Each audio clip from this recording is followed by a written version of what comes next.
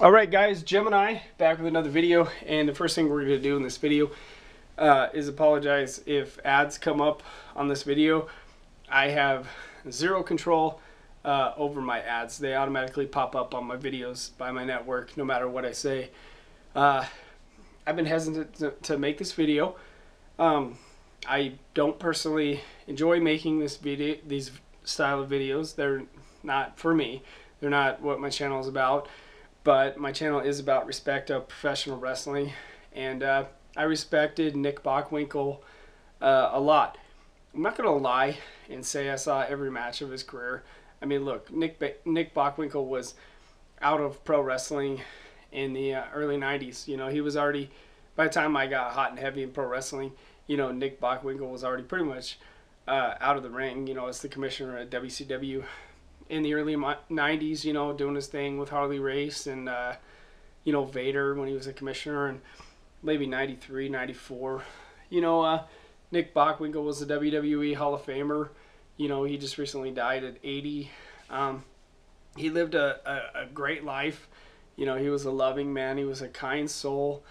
You know, he's very articulate in his words and on his interview skills. And he was the AWA standard bearer. He was the flagship wrestler in the AWA for Verne Gagne. He was, man. And by Hulk Hogan working with him, you know, selling out all those arenas up in Minnesota, you know, night after night, working hour time limit draws with Hulk Hogan and, you know, Verne Gagne's kid, the high flyer.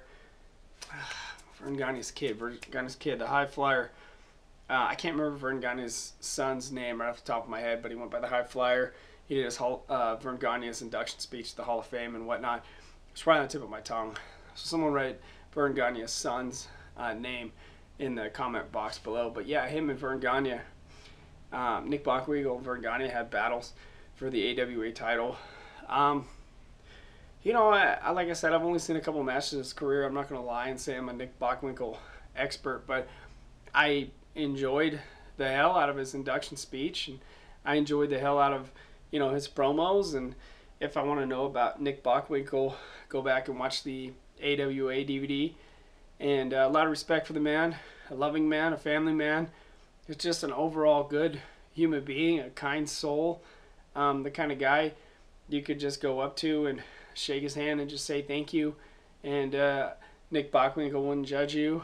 He loved all his wrestling fans all over the world. Just a genuine, good human being.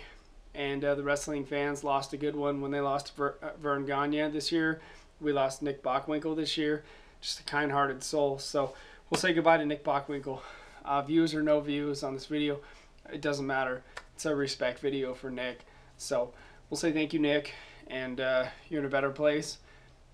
Godspeed to you and your family. And the wrestling fans love you and respect you from all over the world. Thank you.